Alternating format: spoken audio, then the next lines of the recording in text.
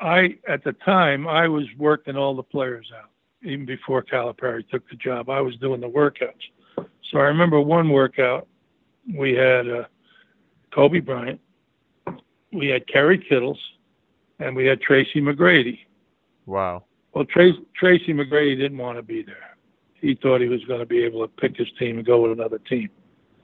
So I didn't do anything with Tracy McGrady. I mean, I started to do things with him. He didn't want to do the stuff. Kerry Kittles worked hard. He was good. But the hardest worker and the most coachable was Kobe Bryant. And he would say to me, show me that again. You know, he kept saying, show me that again. And he would work on getting what I was teaching him. So I loved Kobe. Now we get down to the draft, and